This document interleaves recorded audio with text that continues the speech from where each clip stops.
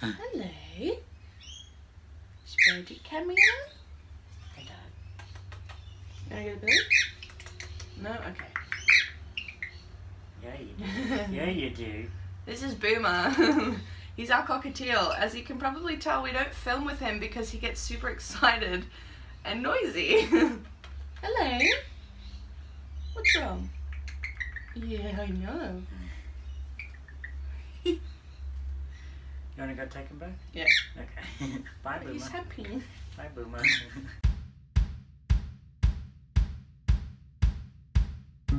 Hey everyone, so welcome to part 2 of our giant book haul. Yay! We have got another 19 books for you. We will definitely try to be more succinct and concise. After we said in the intro last time, we're not going to talk much. It was a half-an-hour video, so... We're going to try and keep it brief. Yes. Brief? Brief? Alright, let's get started. First up, we have English Animals by Laura Kay. This book I have been trying to get hold of for quite a while and randomly came across it in a place called Basement Books in Central Station here in Sydney. It's a bookstore that that has all books with little. Can you see the? They have like imperfections from printing, like tiny little imperfections, like black marks or bent covers or things like that. But they're perfectly fine. They just have a little cosmetic issue with them. Yeah. So I randomly came across it when I was coming home from school one day, and this one is about it's like a small English town, countryside type setting, and we've got a woman who comes to stay with a family or a couple. I can't remember. It's a couple, I believe. Yeah. And the couple are starting a new taxidermy business. Sorry, the birds outside are really, really loud. So and the cat is scratching in his catching litter tray, so there might be some noises in this one. So anyway, I've been trying to find this for a long time. It's one that has been very highly regarded, so I'm really, really excited to finally get to read this one. Next up we have Wonder, and this is by R.J. Oh, I can never say this last name. Palacio? Don't know. I have no idea. I'll put it in the description box down below. It's fine. But yes, it's called Wonder, and there was actually a movie made about it. Again, I watched the movie first before I read the book or realised that it was a book. And thanks to this beautiful face, I now have the book. It is about a child who has facial disfigurement and kind of the bullying that goes with having something like that, because he's quite young. I believe he's under 10.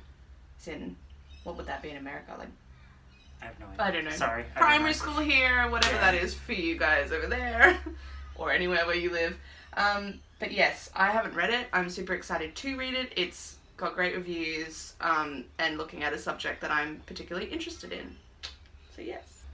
So now we have If Cats Disappeared from the World by Genki. Oh, sorry. Genki. Oh, I'm sorry. Okay, Genki Kawamura.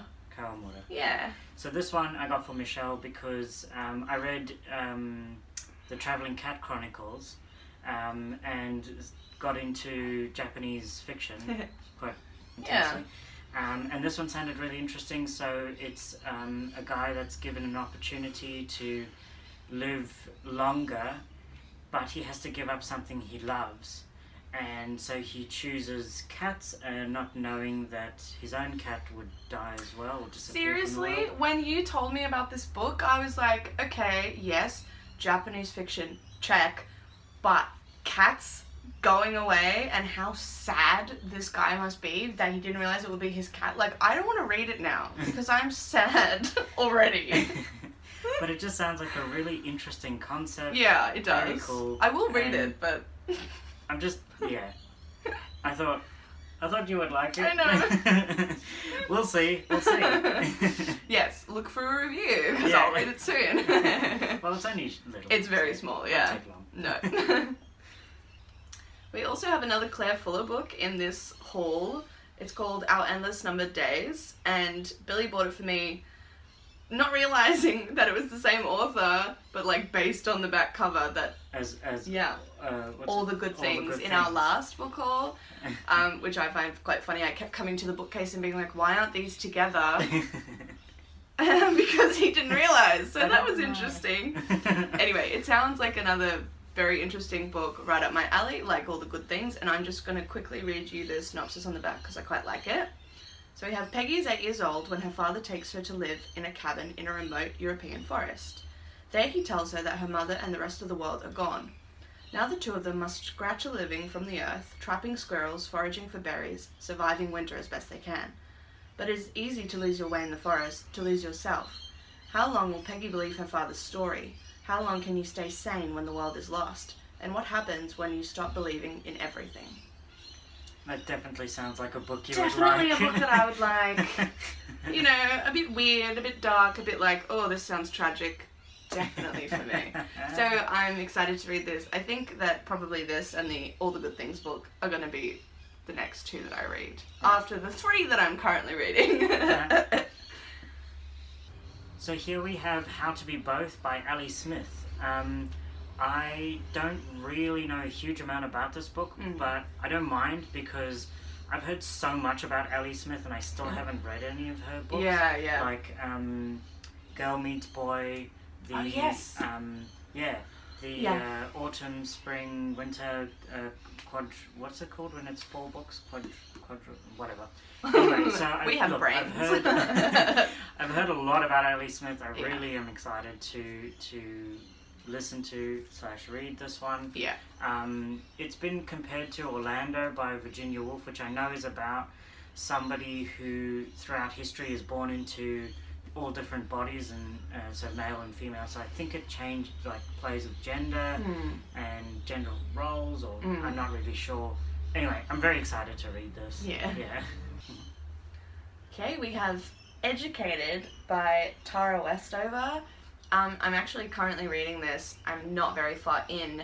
I don't read memoirs very often, so it's a little different getting through a memoir than getting through a novel. I tend to read them a bit slower. But yes, this is Educated by Tara Westover, and it's about her life growing up with her family who are Mormons. And it's so interesting because I'm only not even a quarter of the way through, but the life that she's living, she doesn't have a birth certificate and she's 9. She's never been to school, she's never been to a hospital. So just some really interesting looks at these kind of cult communities, like the kind of things that go into a lot of like cult religions. A lot of the elements, is what I'm saying, are coming to light in her perspective, and it's really fascinating so far, and I'll see how it goes. But and I think it's pretty new, this one. Yes, it is. So I think it's all about how she is really passionate about getting an education. Yes. She basically leaves and educates herself. So you can tell from the very beginning, even though I'm not very far in, that she wants to go. She wants to leave. She just doesn't really know why, and she doesn't really know how. So yes, it seems to be all about her taking charge of her own life.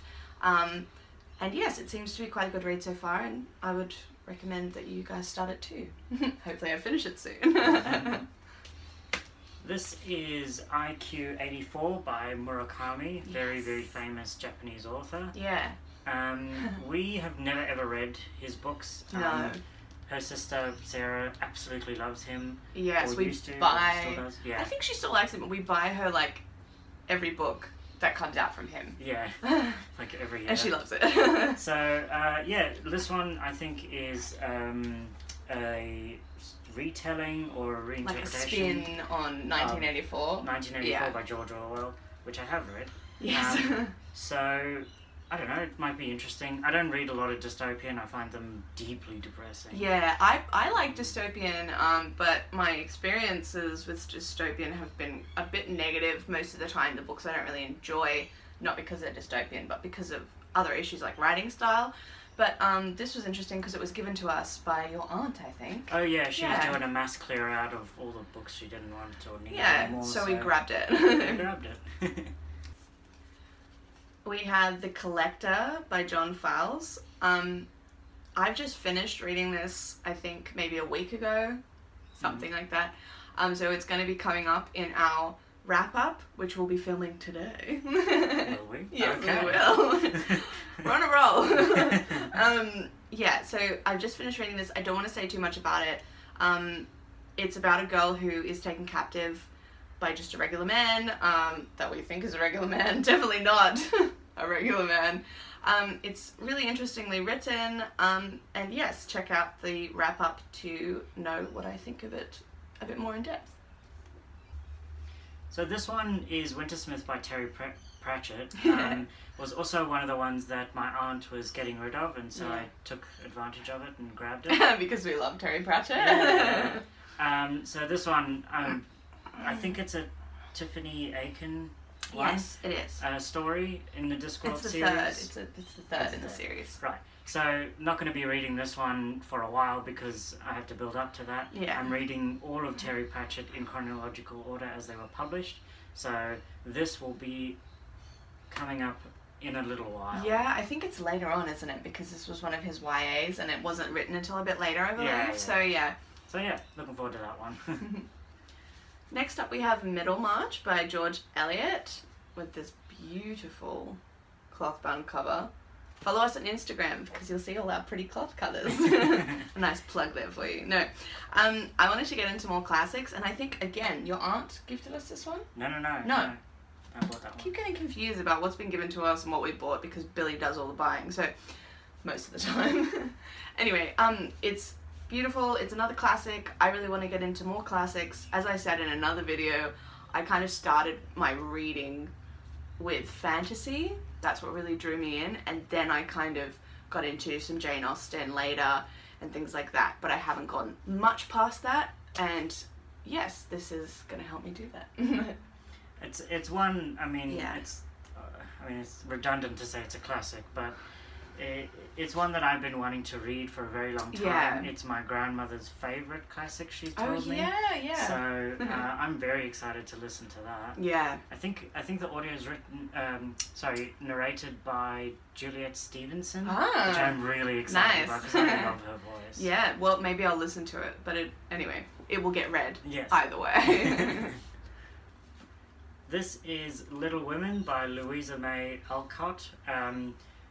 Again, another classic, cloth-bound, could not resist. Yes. I think I got this for you for Christmas you did. Or for birthday. Something, I don't know. Again, because Michelle wanted to read more classics. I actually spent all of December listening to classic Christmas stories, and Louisa May Alcott was one of them that had I remember. Short stories. Yeah, it was so nice. It was so fun. So, yeah, I saw the movie with Winona Ryder, like, ages ago. So I didn't. I'm very keen to read it to see what it's like. Yeah, what it's like. Yeah. Okay, continuing on with classics, we have The Odyssey by Homer. I've wanted to read it forever, I think, but I just never got it. And then Billy bought it, of course. Again, continuing with our classics theme. I haven't read it yet, even though my ancestors are from Ithaca. You are Greek. They're from Ithaca, so really it's just required reading. Yes. But yeah, I mean, if you don't know what The Odyssey is about, it's about an Odysseus coming back to Ithaca and his epic long journey travelling through all these different islands and seas and yeah. So sneak peek there. This is the library book by Susan Orlean. This is non-fiction. It's all about the burning down of the LA library in... when was that? Sorry. Oh god, I forgot the date as well. Hold on a second. 70s? 86? 80s. Oops. Yeah. So... over 400,000 books. Yes, got burned. And this is an investigation into why and how and what happened and all that kind of thing. And I just saw that I think it's being made into a movie. So very interested to see that and to read this. Also, I just love this colour. Yeah, it's really beautiful. We're a sucker for red. Secretly, was part of the reason I wanted it. That's okay. We're guilty of pretty book covers. Yes. You know. Next up we have Bram Stoker's horror stories, and I think it's quite funny actually how we acquired this, because you got it for your birthday from your brother, right? And sister-in-law. Oh, yeah. And Billy was terrified of Dracula. That I couldn't finish it. That he hasn't finished it. And I'm there reading it at night. I love it. It was so good. It was like freaky in a good way. And he's like, no, I can't read it. So that was interesting. But I think we'll have to read it during the day. Yes. Yeah. I mean, I absolutely loved it. I just literally couldn't sleep because I was freaked out. Yeah. So. It's pretty cool though. It's got like a lot of little stories, but they're put into categories. So supernatural foes, murder and revenge, love and tragedy. So yeah, and they have like these cool like illustrated bits that are really nice. So we're super excited to own this, and also it's just like a really pretty cover. I mean, like, look at this. It's so nice. I wish it wasn't super shiny, but I still love it. Really? I love shiny. I like matte. I love shiny. But yes, that's Bram Stoker's horror stories. This one is The Bookshop Book by Jen Campbell, who I absolutely love watching on YouTube. Yeah, she's brilliant. We love her. I've got many books recommendations from her. Absolutely. A lot of which I've bought for Michelle. So this is her book about travelling around to all different bookshops. Yeah. And talking about their stories. Oh God. Oh, what was that? I just hit the spine. Oh no. Destroying your book on camera now, Jen. Oh, no. So yeah, I love this kind of thing. Yeah. Traveling around to different libraries, bookshops. I'm a sucker for a beautiful bookshop. Yes, so am I. Yeah. If you haven't so seen our anniversary bookstore vlog, that's our favourite bookstore, and it's massive. Yeah. So you can tell we like bookstores. Yeah. And I think I got this for your birthday. Yes, you did. Finally, something I bought for Billy. Right. Next up, we have The Binding by Bridget Collins, and it sounds really lovely. It's about a guy called Emmett Farmer, who is a farmer. Hey. And he suddenly receives a letter to become a bookbinding apprentice, and it's got a lot of magical realism in it, and it just sounds so nice about making books. Like, who wouldn't want to read about that? It sounds really lovely. And again, the cover. Yes, oh my god, it's so beautiful. I love all the embossing. It's just so nice. And I really like the... Yeah, I really don't like this. The little... Yeah. It's uneven pages. I love it. So it's like, yeah, they're... Can you see that? It bothers me. I love Billy it. And loves the French flaps and the whole thing. Yeah. I just think this is... I like the French flaps, but I don't like the uneven pages. But anyway, that's beside the point. So yeah, very excited to read this one. Bought it a little while ago, so I'm looking forward to getting my hands on that. Yeah, me too. I really want to read it. So this one is The Best We Could Do by, I don't know how to pronounce their name. I think it's Thibaut. I think they're, Vietnamese, it's a hard language, but yes, we'll put it in the description. So this is a graphic novel about a family that moves from Vietnam to America. I'm very interested in immigration stories. My family and I, we moved to Australia when I was 9, turning 10, from South Africa, so I find it very interesting, immigration stories. And it's apparently quite harrowing, actually, looking at all the kind of complications involved with immigration and where you're going to, and But this cover... It's beautiful. And the art, inside is gorgeous. I don't know if you can see that very well. It would be good up there. So I'm very excited to read this. I don't see a huge amount of immigration stories in graphic novel form. No, I don't think we see many at all. I'm quite excited about that. Yeah. Yeah. Oh, love it. So yeah. Also, we have 2 Sarah Waters books. This one is The Little Stranger. Sorry, I knew it was a little stranger, but I was gonna say strangler, and my mind was like, stop now. The little strangler. Oh, you little strangler. I'm sorry. The little stranger. And Tipping the Velvet. Yeah, so we got given this one again by Billy's aunt, and I think you bought this one. Again, you can tell because it's books. A hardcover. Basement book, so it's got this tiny little black mark, but really nothing.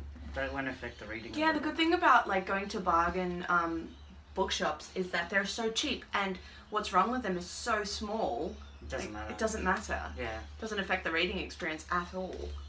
I usually feel like if there's something wrong with the cover, then that's an issue for me. But I think the damage depends on how bad. Yeah, of course. But anyway. Yes. So Sarah Waters, very famous. Yes. We haven't read any yet. No, nothing yet. Very much looking forward to getting stuck into it. Yeah, we're excited to read such a famous author. Everyone's talking about her. So yeah, it's we're a bit late to the party, but we're here. Okay, also in this collection we have some graphic novels, and one of them is The Gigantic Beard That Was Evil by Stephen Collins. The back of this is quite funny and hilarious, so I'm going to read it to you to know what this is about. So it says, the job of the skin is to keep it all in. On the island of Here, living's easy, conduct is orderly, lawns are neat, citizens are clean-shaven, and Dave is the most fastidious of them all. Dave is bold, but for a single hair. He loves drawing, his desk job, and the bangles. The bangles. But on one fateful day, his life is upended by an unstoppable, yet pretty impressive beard.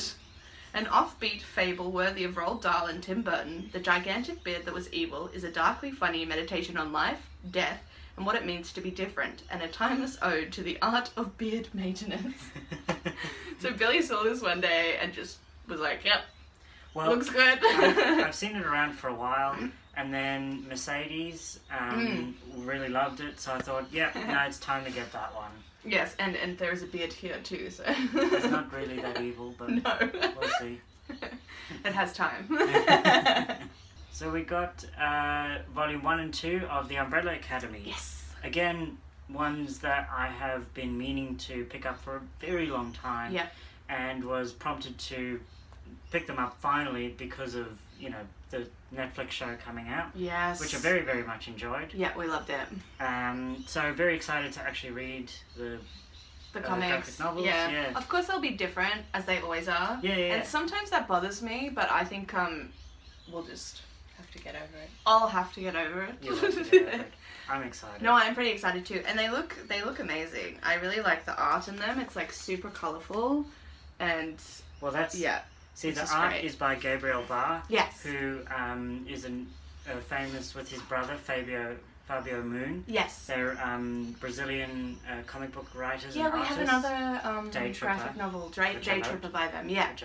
And written by Gerard Way of My Chemical Romance, lead singer. So I don't know. I'm just very much excited. Yeah. The show is a huge amount of fun. Oh yeah. Very excited to get into this graphic novel. Last up, we have The Essex Serpent by Sarah Perry. Yes. This one is a historical fiction novel about a widow who moves to a small town country with her son and becomes obsessed. Moves to Essex. Yes, I believe so. Small town in Essex. Yeah. Hence the name, obviously. And becomes a bit obsessed with the folklore of the Essex Serpent. Yes. Meets a vicar who argues that the cure for hysteria is through faith, while she believes that the science is the answer. And I think might be a little relationship between them. Not sure. I've heard a lot about this book. It's been around recently on BookTube quite a lot. Yeah. So very excited to read this one. Again, from Basement Books, the bargain bookshop, but we can't find the imperfection. I spent a lot of time sifting through and like feeling the book to see if there was anything. Yeah, I didn't see any problems with this one. Nothing obvious. Then you get to the last page and it's all ripped up and you never know what happens in the end. Missing the last 5 pages of the book. That's it. That's our book haul. Hopefully it's not another half hour, but we'll see. Yeah. Let us know if it became more than half an hour though.